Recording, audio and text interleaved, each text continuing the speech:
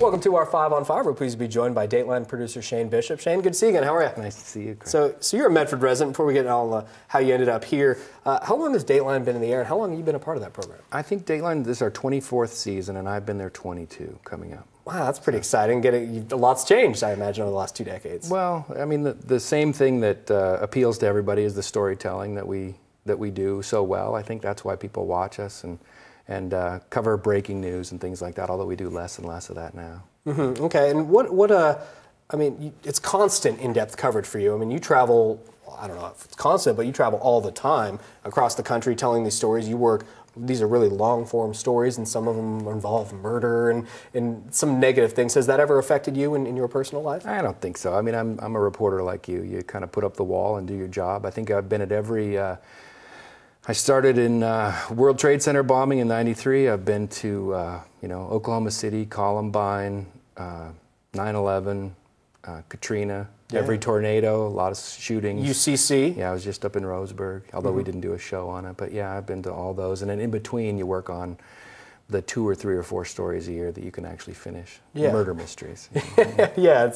How many producers does Dateline have then? If people like you are constantly working on stories, and I mean, you guys 30? There's 30, a lot. 35, somewhere like that. There's always some new stories obviously happening. Yeah. Okay. So tell people a little bit about what it's like to work in local news and work your way all the way to a show like Dateline. Well, I grew up in Montana, and I started in a small market, Missoula, Montana, and I worked my way to Altoona, Pennsylvania, Harrisburg, Philadelphia, and then New York in local news. And in local news in New York, I met a young man named Brian Williams, whom nobody had ever heard of him at that time.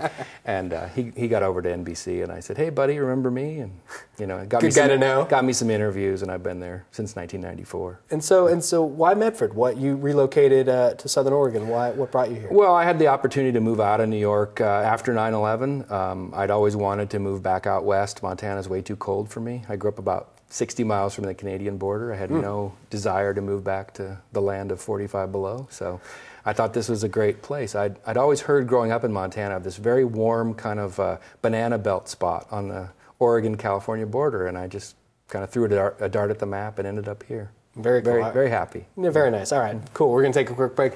We'll have much more in a moment. Stay with us.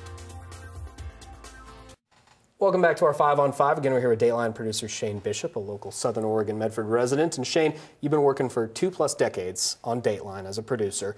What's your favorite story you've told?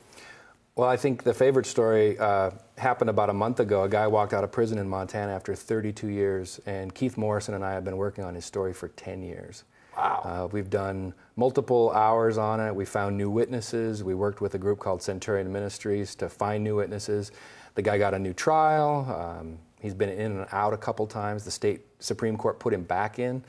They changed a law in Montana because of, well, not exactly our story, but because of this case. And the governor just granted him clemency in November. So that was a murder? It was a murder from 30-some years ago in Montana. False confession case. Okay, and so when you, it sounds like we were talking about it, it sounds like you're pitching stories to the home office, for lack of a better word, and right. You live here on the West Coast.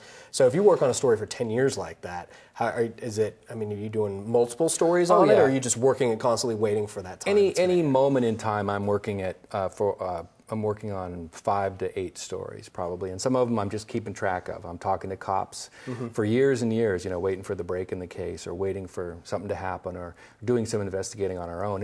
In the meantime, I'm working on the murder mysteries with Keith. Okay. So it's just keeping a few balls in the air. Yeah, certainly. All right. And so what's your next story? What can we look for in the future? January 8th, I believe, a 2-hour Dateline with Keith Morrison in Montana about a veterinarian who was killed out in the middle of nowhere in 1996, and they finally made an arrest and took the man to trial, and I won't tell you how it ends.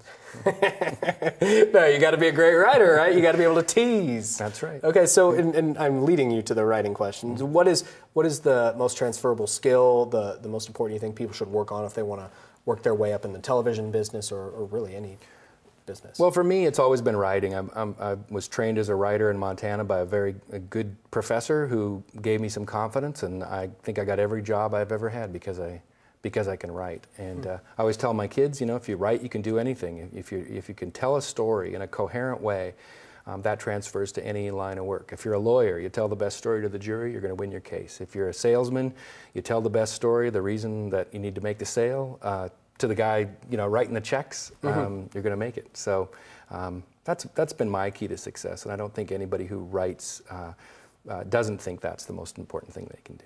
Very good. Good to see you again. All right, nice Thanks to see very you, much. Craig. Look forward to January 8th. Thank you. All right, stay with us. We'll be right back.